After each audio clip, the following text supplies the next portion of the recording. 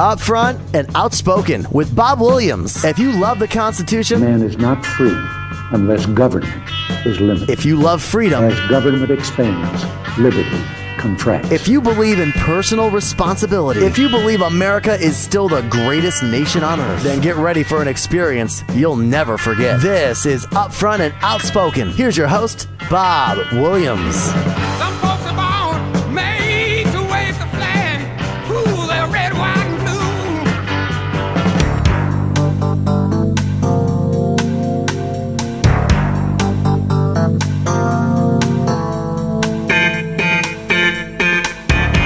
And good Friday morning. This is Upfront Outspoken. Of course, I'm your host, Bob Williams. Glad to have you along with me today, especially today.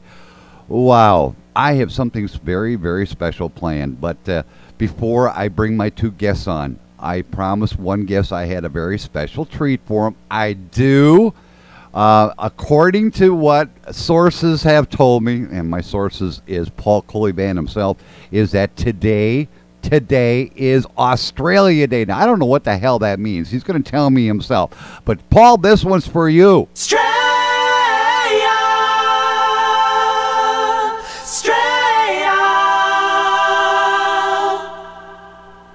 My country don't share no borders 'cause of all the waters that surround our sands. Thank God for our resources 'cause they are the sources of our wealthy lands. Don't try to find the capital or fight the animals, you're on your own. Just drive from town to paradise and you'll see why we call Australia home. Australia, Australia, Australia, Australia. You think you got it, oh, you think you got it, but have you got a rock where there is nothing at all? We get together, oh, we get together. The weather's always better when there's cricket involved. And we believe that friendship is forever. We're all mates, we're all mates, we're all mates, we're all mates, we're all mates. We're multicultural. And why you not living in Australia when you know we are so happy here? Australia, Australia, Australia, Australia. All right now, fellas. Yeah. Now what's cooler than a big cold beer? Ice cold. Here we go. Shake it, shake, shake it, shake it, shake, shake it, shake it, shake, shake it, shake it, shake it, shake, shake it, shake it like a Polaroid picture. Shake it, shake it, shake, shake it, shake it, shake, shake it, shake it, shake it, shake, shake it, shake it like a Polaroid picture. Australia,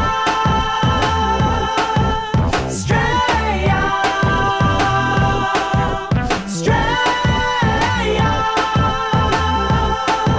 Australia. See, I told you, Paul, I had something very special for you. All right, joining me now live from both somewhere in the Outback and right there in Nashville, Tennessee, is Jimmy Parker and Paul Colyvan and his lovely wife, Glenda. Hey, everybody, welcome. Good morning. Hey, What happened, Paul? Jimmy, hey, Bob, how you doing? We're doing fine. See, Paul, I told you I had something special for you. So tell me, what the hell is Australia Day? Well, it's Monday is Australia Day, and it's the landing of the whites in Australia, basically. It's when we were sent over as convicts from England. So you're a crook? Well, we're all crooks. It's just... Speak for yourself. Guys, it's a pleasure having you both. I know this is a first for us, connecting two great friends, and once again I want to welcome everybody onto the show. Paul, Jimmy, there's a chance you're going to miss Paul, Glenda when they come here to the States. Why is that? I mean, come on, you guys are so close. We were just talking before you went on the air, and they're going to be here in the last part of May, early part of June, and I'm not booked out of town at that time because that's the CMA Fest anyway. So I'll be able to see them when they come over. So what are you guys gonna do? You're gonna do like they do here in America? Have a barbecue, have a few beers, kick back. I got a barbecue planned for them this time. They had a barbecue last time. That was a weak one. I'm gonna have a good one for them this time. No, that was pretty cool, Jimmy. That was the first time I ever had a crawdad. No, I've never had a crawdad myself. What the hell is it actually? It's like a yabby. Yeah. It's almost like a miniature lobster. It's only about 1 inch long. It's a little. They call them mud bugs down in Louisiana because they get them out of the banks of the rivers and the swamps and everything. And they're really tasty. You only eat the tails on them, and they look like a lobster, but they're really really tiny and small. And they're a delicacy, especially in the Cajun country. They're a delicacy. Now, and one thing I got to ask you: when you were down in Australia, Jimmy, what was the one delicacy that Paul shoved down you? Cuban cigars. Cuban cigars. That's right. That was the delicacy over there.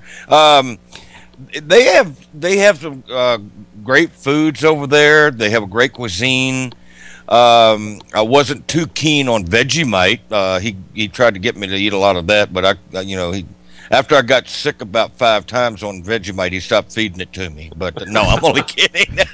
No, we've heard. I enjoy it. Whenever I travel like that, I enjoy tasting different foods and all that.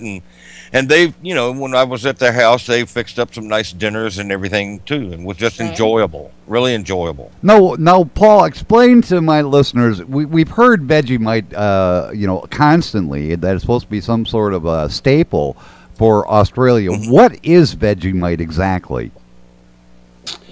It's horrible. Well, that don't tell me nothing. It's like that Crocodile Dundee thing. You can eat it, but geez, it tastes like. It doesn't taste good. It tastes like Marmite. Yeah, Marmite. It's just a vegetable extract that yeast that. I don't like it.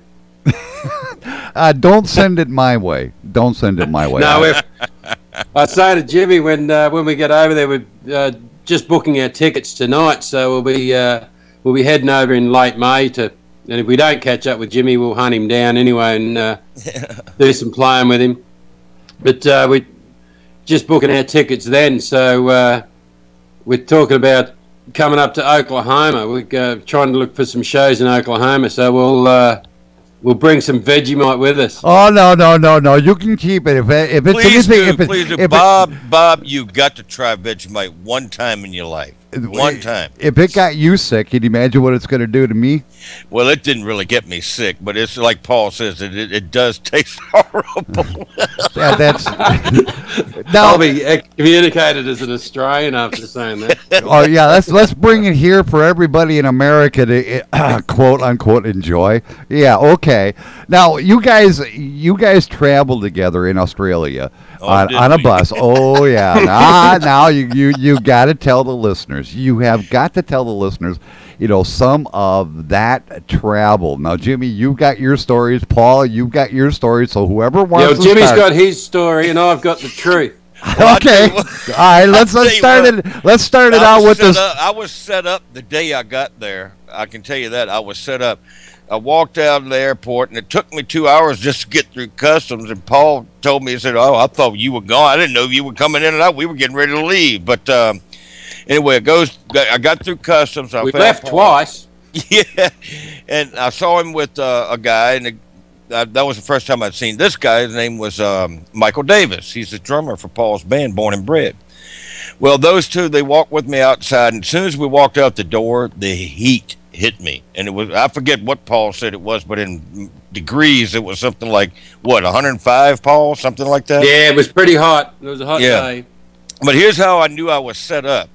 They walked with me to the car, opened the trunk, and I put my luggage in the back in the trunk, and they said, well, go have a seat, Jimmy. And so I walked around to the side of the car there on the passenger side and opened the door, and there was a steering wheel right there on the passenger side. Don't you just love it that they drive on the wrong side of the road? I'm telling you, everything was backwards over there. When are you guys going to get it? I knew right then. I said, okay, I'm in for the time of my life here, because they got me on the. They were, both of them, Michael and Paul, were standing behind the car laughing their tails off at me because I was getting in on the driver's side. When are you guys going to get it right, Paul? You drive on the right side of the road, not the left side. I mean, come on. Yeah, we got Glenda and myself. We nearly got run over 1,000 times trying to cross the road in Nashville, and we finally got used to looking the right way, looking to the left, and before we crossed the road, we got back to Australia, and I nearly got hit by a bus at the at the airport. Walked out, nearly got run over by a bus. Now, what on this trip, you guys had some really, really unusual incidents happen. If memory serves me correctly, and correct me if I'm mistaken here, something about air conditioning didn't work? No, it worked. It was just hot.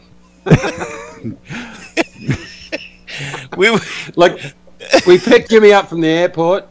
He was like, Jimmy was a great passenger and a great person to travel with. And, you know, one thing that we've learned over the years and we've been told over the years is you don't play with people, you travel with people. And Jimmy was, he's a great guy to travel with, great guy to play with. He did do some whinging or complaining.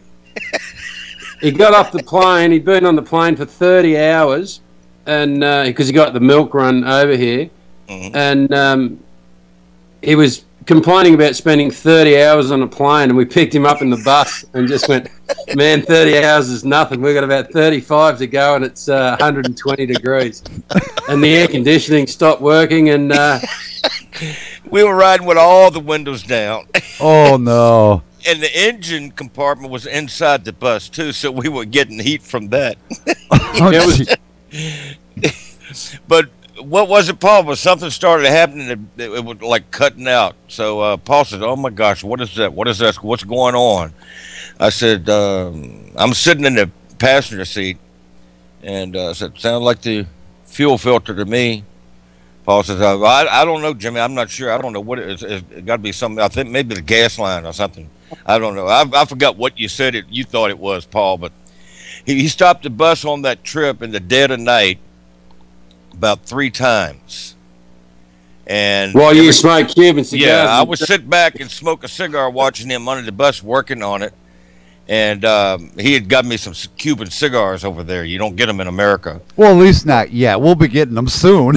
Maybe. Maybe, yeah. May 28. But I would sit back and chill out while he was under the bus sweating and working on it. And you were yelling out instructions. I was yelling out instructions and all that. And every time he would fix it, we'd get back in the bus and go. Nothing happened. It would start doing it again. Finally, I said, Paul, I think it's your fuel filter. So we took the fuel filter out. And didn't you buy one, Paul? Stop somewhere and buy one? No, we cleaned it out at 5 o'clock in the morning on the side of the road. And me being a diesel mechanic, it was really hard to admit that he was right, too. But finally he cleaned the fuel filter out, and the thing worked perfect the rest of the trip. So here you are, Paul. You've got Jimmy over there, and an American telling you how to fix your bus. What the hell? Yeah, it was a long trip. I'll bet he didn't let you live that down for a while, did he? Nah, well, he still hasn't. It's 2 years ago, and he's still going. No, well, all he wanted to do, all Jimmy wanted to do was see a kangaroo. And now here's what they would do to me on the bus. It was been at nighttime. Him and Nick Economo, the bass player, When I wanted to go to sleep, I'd move to the back of the bus and lay down on a seat and start sleeping. And all of a sudden, both of them, there's one over there. There's one over there. And I'd wake up looking for the kangaroo. So we passed it, Jimmy. I'm sorry. Oh, okay. So I'd go back to sleep. There's one over there. I see one, Paul. I'd wake up and look. No kangaroo. They were fooling me the whole ride. They wouldn't let me sleep. Yep. So we never... weren't. They were dancing. As soon as you went to sleep, they were dancing down the side of the bus. We were just talking about that the other day because I put a new rhubarb on the front of the bus, and we're thinking about when every time you went to sleep, that's when the kangaroos come out. Yeah. Sounds like they're night owls, huh? No, I just didn't like Jimmy. All right, we're gonna pause for a second. I want to get a song here of Jimmy's. Yes, Paul, we've got one of yours, but I want to get after this song, and I know we're gonna have more fun with this because it's gonna be a blast. Now, Jimmy, I know you wanted me to play one song. I had to because, well, I'll let you all decide for yourself. We'll be right back. Good morning, Nashville. Wildman here with your WJP Storm Center forecast. Today, mostly cloudy with 90% chance of rain. Highs around 63, low in the upper 30s. Wind gust up to 30 miles per hour. So hold on to your hat and keep that umbrella handy. And now, back to the music.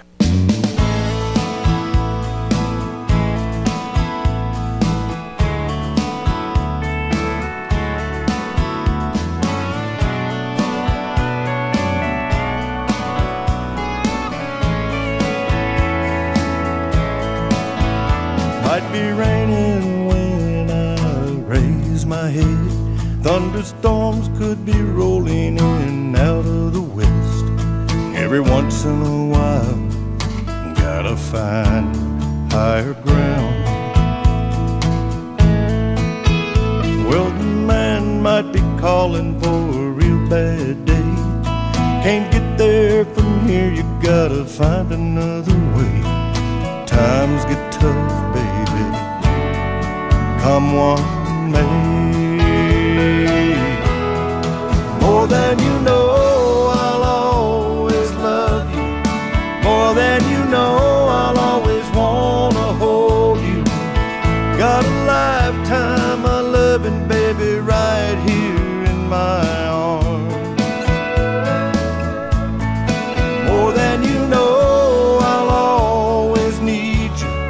More than you know, I'm gonna wanna see you. How much can this love grow? More than you know. Her big green eyes have got a look that everyone can see. She's got a lot of love in each one for me. That girl shows me she always could. I stand a little bit taller than I used to these days. She's helped me dig down deep and find the strength to change what I can, accept what I can't. More than you know, I'll always love you. More than you know, I'll always wanna hold you. Got a lifetime of loving, baby, right here in my arms. More than you know, I'll always need you. More than you know, I'm gonna wanna see you. How much can this love grow? More than you know.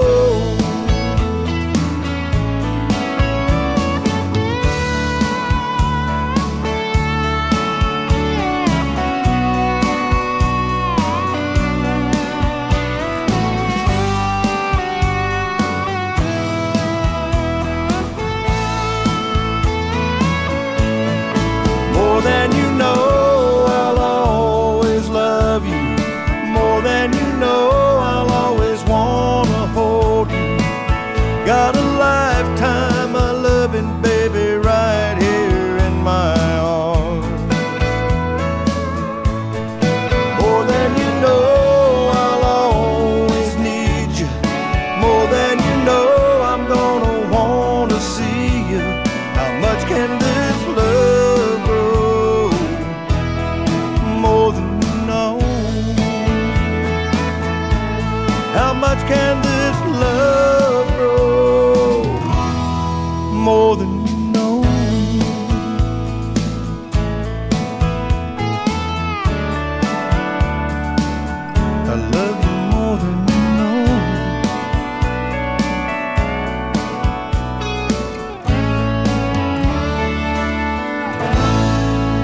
He'll get 99. And that's guys. What can I tell you? That's Jimmy Parker, and more than you will know. Paul, I got a question to ask you. Do you think Jimmy should keep his day job or become a DJ? I reckon he should stick with the music.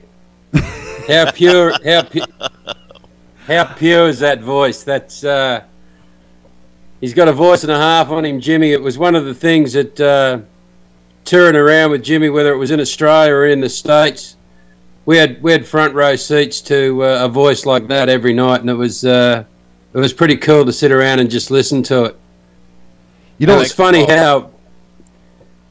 how traditional country music that and Jimmy is, he's one of the pure country music artists, and we're sort of more of a rocky or edgy sort of country. But it was just nice to have a contrast of traditional and rocky sort of or edgy sort of country, and people appreciate both. And what we found was our music complemented Jimmy, and Jimmy's music complemented us. So it was just nice to have no modern country versus traditional country. It's just all country.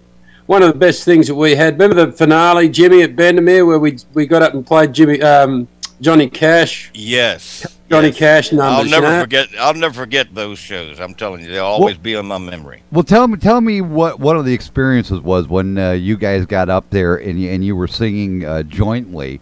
Like you said, you both got up and sang a little bit about Johnny Cash. What kind of, give the audience an overview, so to speak, or a feel of what was going on. Well, it was basically the last show of the series that we were doing, and it was on stage in Bendemeer, and that was, what is that, about 40 miles outside of Tamworth, Paul? 40K is about 20 mile, yeah. 20 miles. Seemed like 40 mile in the bus. We had shows in Bendemeer, but we would also go into Tamworth to see some of the other bands and all during that big music festival that they have in January.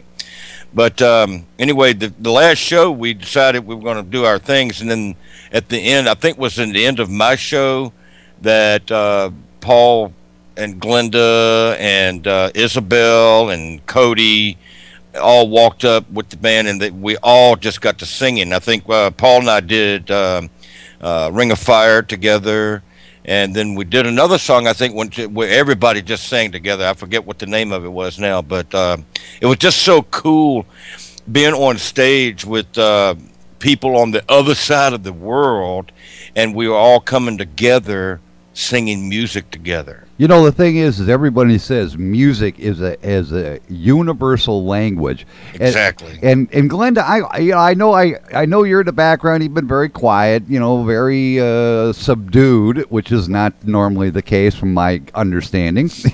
But I want to get a word in with those two boys. Yeah, I want to know what it was like traveling with these two guys. Yeah. Oh, you guys are in trouble now. I think I got you both in trouble. Go ahead, Glenda. Tell us what was it like? No, it was fun. It was really fun. I had an absolute ball. It was very hot, and Jimmy wasn't exaggerating when he said it was 105, 110 degrees. In fact, I had to get them to stop the bus one morning so I could get out, and I was feeling very nauseous because of the heat.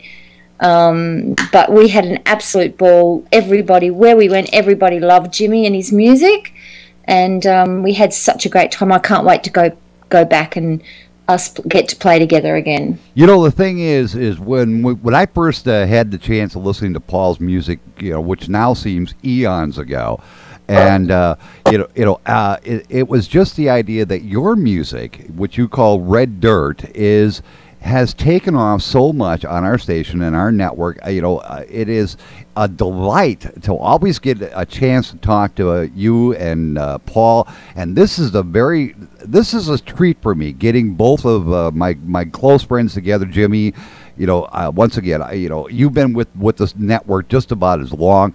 I kind of I kind of get the impression that you guys are more than just merely, okay, we're associates. We're more, more like kin. How close am I to say that?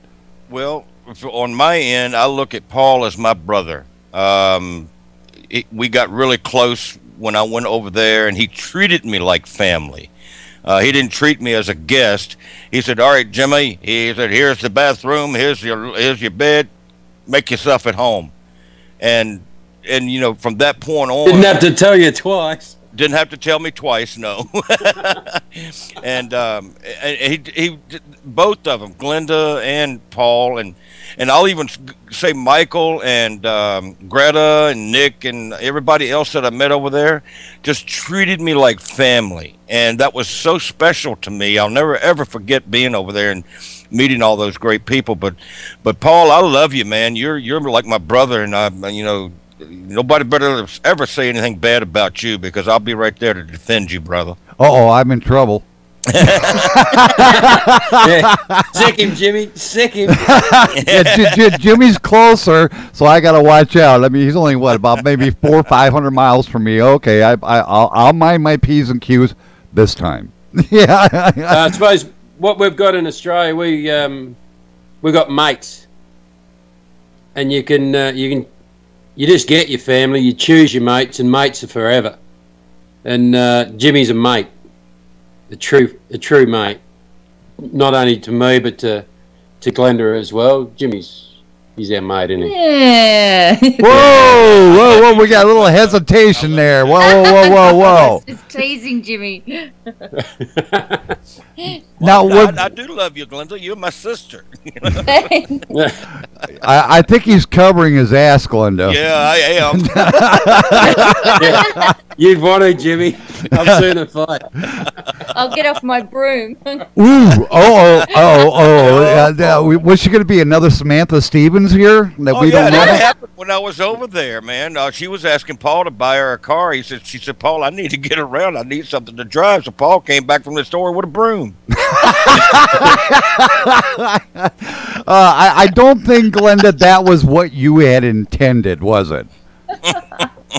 All right, we're gonna take a quick break here. We're gonna play a song here that is probably the most requested Australian song we have. It's by Born and Bred.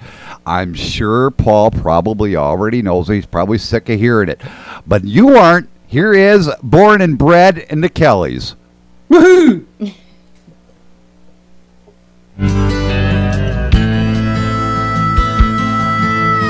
McIntyre got restless, and one day he up and left.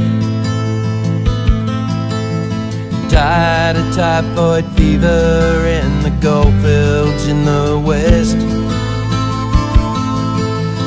Someone built a statue on the spot Bob burned down. Nothing much has happened since the Kellys came to town. Nothing much has happened since the Kellys came to town. 'Cause like a burst of thunder, they rode in from the bush. They vandalized the telegraph and shot the law too. And then that mongrel cunt out snuck out and raised a stink. There was horse racing and there was dancing and grog brought a drink. Show who used to entertain down in the eucalypts is married now and weighs in at 12 stone and a slip. And all those Argus headlines have turned to musty brown. And nothing much has happened since the Kellys came to town. And nothing much has happened since the Kellys came to town.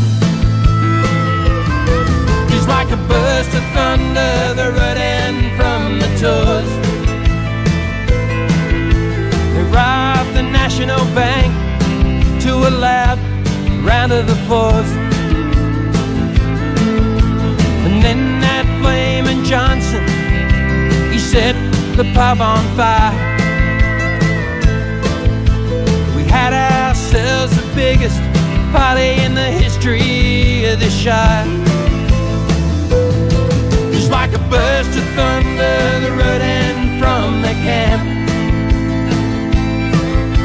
The scandalized the decent folk, delighted all the tramps.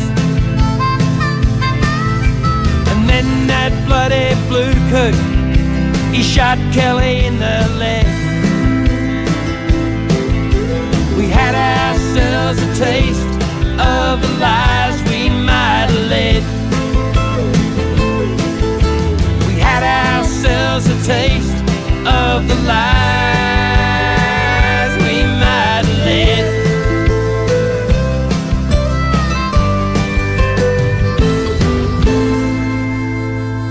And that is The Kellys by my guest, Paul Colyvan. Of course, you heard earlier Jimmy Parker, and Jimmy is with us as well. Once again, welcome back, everybody. You know, I want to ask you, Jimmy, one thing before we get into, you know, a lot of other stuff.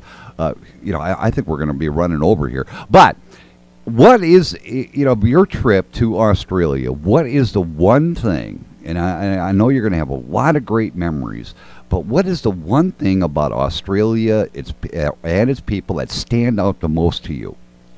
If you don't mention me, I'll kill you. The uniqueness of it, as many similarities as it has to the United States, it's also a lot of other things that aren't like United States. It's a very unique landscape to it. It's a very unique cuisine.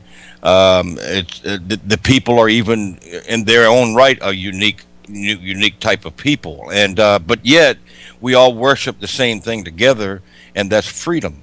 And you know, if I couldn't live in the United States, I would want to live in Australia because it would feel more like home to me, and than any other place I've ever been. And that's one thing I will never ever forget, is the feeling of home being over there. And I think a lot of it had to do with the people that I was hanging around with. They made me feel at home. Now, Paul, you've been in the United States yourself previously, this trip that's coming up here in the end of May. What's the one thing about the United States that stands out most to you?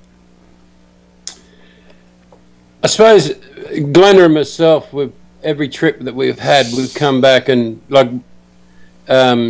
like Jimmy's experiences over here, and they're vice versa, you know, like Jimmy treated us like a god when we were over there too, you know, so having mates over there is pretty cool. And, you know, we love Jimmy and a bunch of guys in Alabama, you know, so, but the thing that we walked out of leaving America, we went, it's the people. It's the worst American we met was fantastic.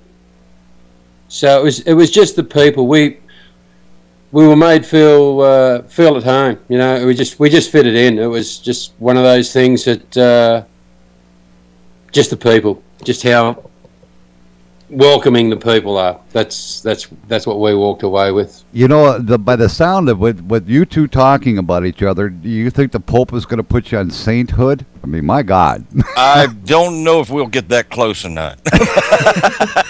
Mind you, I have performed some miracles, Jimmy. Well, we all have. I think, yeah. In one aspect or another, I think we all have at one time or another. But the thing is that you guys are so close. I mean, you are a family, indeed a family. Not only joined by music, but you can just sense it by talking to you both. And it's always a pleasure having you guys on. And we got to do this again. We can't let this go without. Now, Paul, you're coming here to the United States the end of May. If I'm wrong, please correct me. Where is, where are some of the venues you're going to be at? Carlington, Oklahoma. Yeah, he's going to be right here in the studio, folks, and I'm dreading this one. This is going to be crazy. You know what? I've got to come down. I've got to come for that. Uh-oh. Hey, Jimmy, why don't we just jump in the car and go to Oklahoma. That's what we should do, Paul. You, I should do have you some think time I'm going off to from get the you? road. You think my studio? A road trip, and we'll, You honestly just think? go and go to Cowlington, and we'll play somewhere. Yeah, well, as far as Carlton goes, we'll probably have to go down on the street and sit with our guitar cases open and play for tips. But hey, we can do it. You want to know something? I'm going to tell you something. I'm going to tell you both something. You come here to Callington and play, you're only going to be playing to 179 people in a big mouth. That's it. Yeah, that's all. Salisaw, of course. Well, that's a little ways away.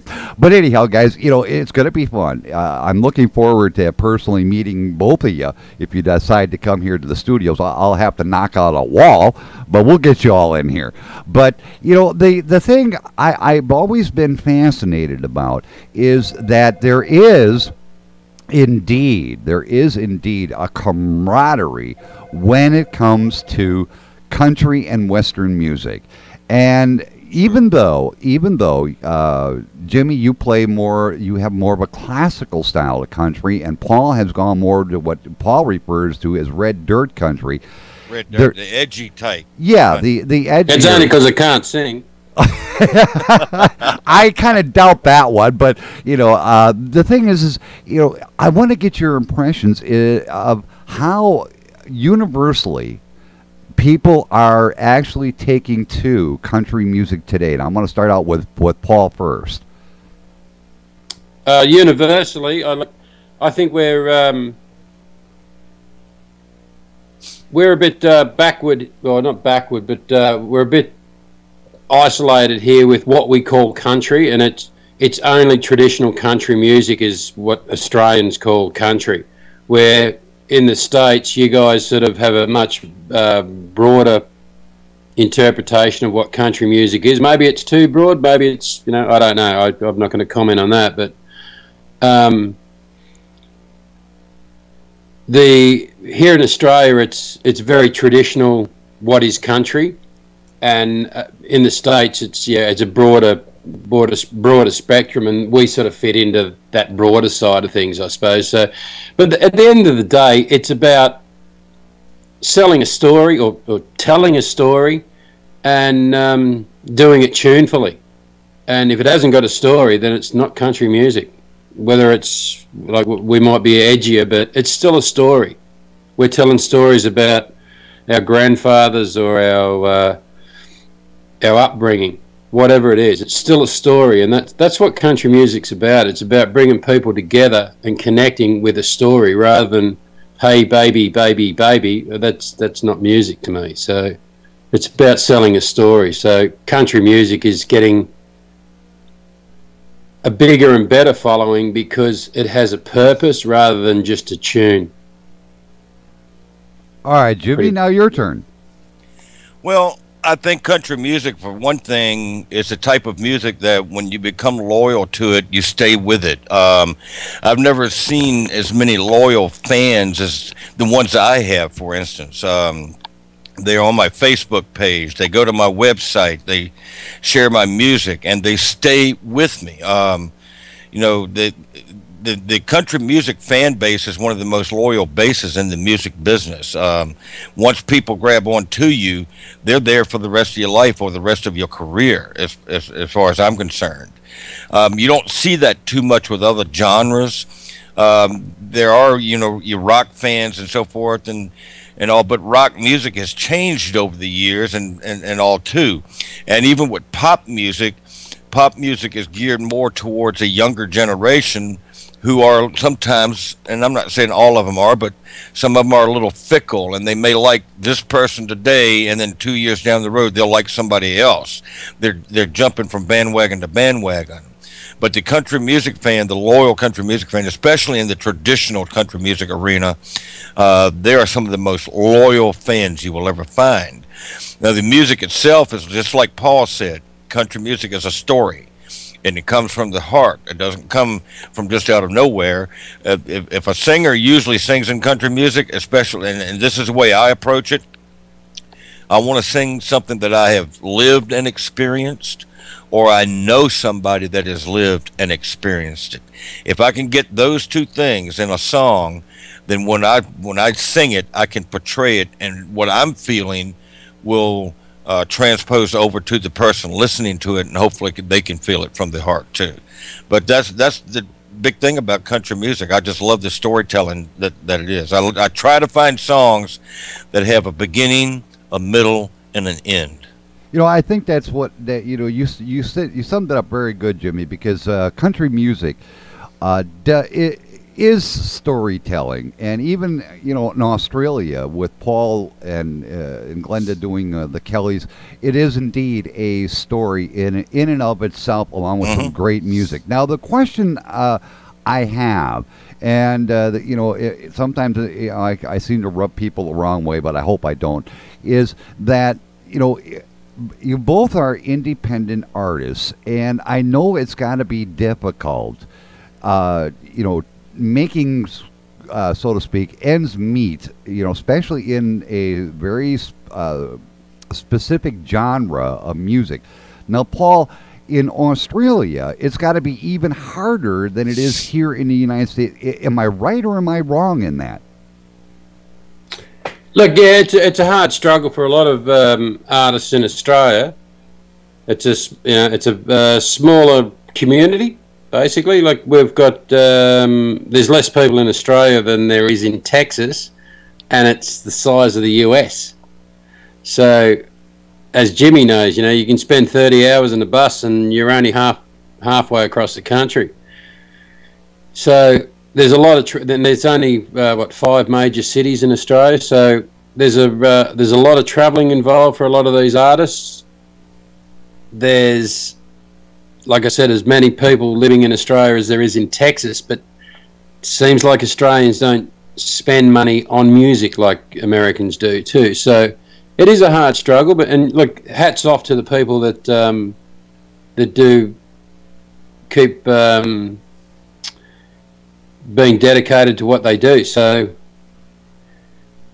they've got a hard slog ahead of them. It seems like it's not easier, but it's certainly not easier in the States. Like the quality of player in America, that's what blew us away when we first went to America, was just how professional, how the standard of the player was so high. And basically we had to come home and regroup and get better at what we did before we went back the next time. And the next time we went back to the States, we had to come home and get better again. And I don't think that stops. So not that it's easier in the States, but it's the opportunities for playing country music are greater in America, I suppose. So that's why we come back, because people enjoy what we do, and if people enjoy what we do, we enjoy it more. Now, and, I don't mean to interrupt you. I want to get Jimmy's impression here. When you played the venues in Australia, and I know you played several venues here in the States, in a kind of a quick comparison, were the Australian audiences, did they seem to like the music more than here in the United States, or were they, basically the same? I mean, you're talking a smaller country here. Yes, it was basically, I found the same in one regards, as everybody would sit and listen. See, country music is one thing, you can dance to it if you want to, but it's also the kind of music that you sometimes just want to sit and listen to because it touches you. And I found a lot of that over there. People mostly would sit and listen. And when you're an entertainer and you're looking out in the audience, and once you get to the part where you're comfortable and you're not nervous and you're wide-eyed and scared like a deer in front of headlights, you sometimes look at the audience and you can tell if someone is into what you're doing or not. And I would look out into the audiences that we played for, and I make eye contact with some, and I would sing to them, and they're right there with me. I could look in the back of the audience; they're right there with me. And I'm not sure if it was the fact that I was an American over in their country, and they were curious, and they were wanted to see what was going on with how the singing part of it and all that. It could have been that too. But I found all the audiences, and especially in Tamworth, and Paul can tell you this, Tamworth during the music festival over there when they have country music, they are country music fans, right, Paul? Oh yeah, they're there for one thing and one thing only, and that's to listen to country music. Exactly. I mean, and every place sort of you a go million in, people there. yes, every place you go in is packed, and most of them don't even treat them as bar rooms anymore. You go in, they got a bar and everything, but they've taken everything out and put nothing but chairs in there. And I was so surprised because the people were actually sitting and listening, and all these unknowns and people who had gigs over there were like in concert atmosphere more than it was in a barroom atmosphere. And well, a bar room, Jimmy, you could take your own beer in. Yeah, exactly. I like to see you try doing that in some of the places around here. You'd get kicked out quicker, and you know what? Yeah. You know, the thing is music. You know, we all seem to miss the true essence of music as like I said earlier, is a universal language.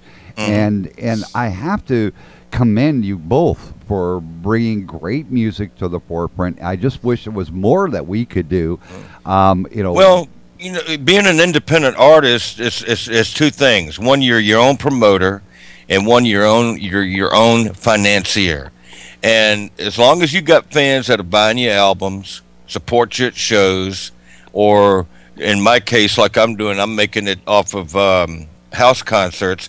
People get you to come in to do house concerts and so forth. As long as you can do that, you can continue to put out your music. But it's tough, and it's not easy.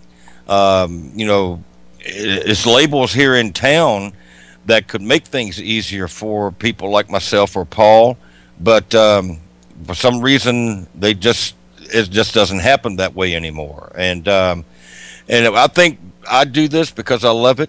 I do it because I love to sing and I love to entertain. And it doesn't matter to me if I make $50 tonight or $200 tomorrow night. It doesn't matter. As long as I enjoy it, and I'll sing for two people, and I'll give them the same kind of performance as I would give 5,000. Now, Paul, would you agree with Jimmy's analysis of it, that this is a you know, doing music, you know, creating great music such as you do? Is it indeed a love more than it is a necessity to make money? Well, if I was going to make money out of music, I'd sell all my gear. It's about the only way I'd make money out of it. So but, it's certainly not the money. It's like a hobby that's self-sustainable, and it's like playing golf. You know, people spend a lot of money on golf, or playing poker, or you know, playing bowls or whatever. You know, it's something they love doing, and the money doesn't really come into it. If you make some money out of it, well, that's great. It's more about selling the stories. It's more about playing with people that have the same sort of love, I suppose. You know, Jimmy and myself and Glenn went down to Alabama, to Tuscaloosa, to play with a band called Who Shot Lizzie, and those guys were a scream. They just loved doing what they do, and that was a bit of an eye opener for us as well. You know, just how much they got off on doing what they do. And as I said, you know, I've got front row seats to. I'm sitting in front of one of the best bands kicking around. I get to hear some of the best songs that I've heard written. Glenda just wrote something the other day called "Salt Is for Sorrow," and it was I asked her where the saying come from, and it was from a grandmother, because "salt is for sorrow" meant that it was sad. Yeah. So, and she wrote this song, and it's evolved into one of the better songs that we're doing at the moment. And all I do is play a couple of chords and hide in the background and pretend I'm doing harmonies, you know. But I get to sit front row seats listening to a fantastic song surrounded by a bunch of really, really good musicians. I get the opportunity to go to America and play with people like Jimmy and Who Shot Lizzie and those guys, you know. Like, as far as a love or a hobby, I suppose you'd have to call it a hobby because, you know, if you get money out of it, then that's great. But it's I got the best seats in the house. It is a profession in its own right, but if you're in it for the money, you're in it for the wrong reason. Exactly, Jimmy. Exactly. You know, and the thing like is, I played golf for a living, and I was a professional golfer, but I didn't make any money, so I wasn't real professional at it. Mm-hmm. A musician, I like this kind of saying like this, and I'm going to paraphrase it because I can't quote it for word, but a musician is a person who will spend $1,000 for a guitar, $2,000 for a PA system, get in his car and drive 500 miles, pay for all the gas and the food to work a $100 a night gig, and then come back home. that's a heck of a And feel good about it. And feel good about it. Still $1 million. And feel $1 million. That's true. You know, that's kind of like me. I mean, I love what I do. I love, especially when I get guys like you on here, but the pay sucks. You know. Well, you know, Hey, I tell everybody, when I was teaching school, I would tell my students, I said, for God's sakes, don't ever go into something for money. I said, find something that you love to do, and it will never, ever be work, and it never, ever will be a job to you. And if you love it that much, the money will take care of itself. I guess that's why I'm in this business, 30 plus years and counting. I love it. I mean, you guys are right. I mean, if you love something so much, it makes absolutely no difference if you make 1 penny or $1 million. It really makes no difference as long as you never. It'd make a bit of difference if I made $1 million. Like, oh well, yeah, you could probably like up that. Yeah, I mean, who would like that where are we going, Jimmy? I just got a mill. I'd be in Australia every January if I had $1 million. Yeah, I get that air conditioning fixed. Yes. All right, now we've only got a couple. On one thing, Bob, just one thing. Yeah, go ahead. I saw that the donation thing on the radio station. You need some cash to survive. I think I'm going to foot the bill there if other people can get behind it. I think this is the sort of thing that independent artists, or just any artist. You support me, I'll support you. So if I'll put some bucks up, if other people put some bucks up. So we need to get that donation thing happening to ram it home, so we've still got an avenue to do this sort of stuff. You know what the irony put to that, Paul, and I'm going to be honest with everybody out there, all of our listeners across the globe, I'm going to tell you something.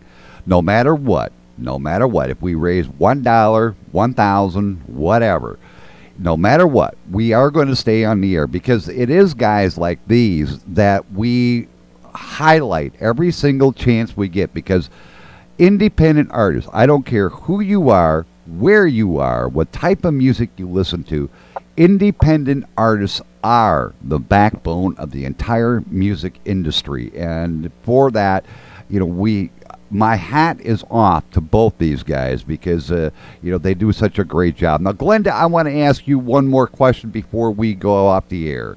You're just writing a beautiful song. When do we get it here at our studios? Oh, I think when we come over and see you, we'll have it ready. I can't get a sneak peek? Come on. Jeez. You see, this is what I go through, folks. Come on, Glenda. Sing a little bit of it to him with that beautiful voice you got. Come on. It's a good song, but I sing it, Jimmy. She wrote it. I sing it. Oh, we didn't. Well, she ought to sing it, though. I mean, come on. No, I wrote it for Paul to sing. This is going to be fun. So this is going to be fun. I'm looking forward to this. Paul's got that edgy voice, and I like that. And Glenda, your song "White Lies," which I didn't get a chance to air here, is also a very beautiful song. Now, Paul, before we go off the air, how can people go about and hear your music, download it, buy it, whatever? And then, Jimmy, I'm going to ask you the same thing. But Paul, go ahead first. Easiest way: Google "Born and Bred Red Dirt." Just search "Born and Bred Red Dirt." All right, Jimmy, your shot.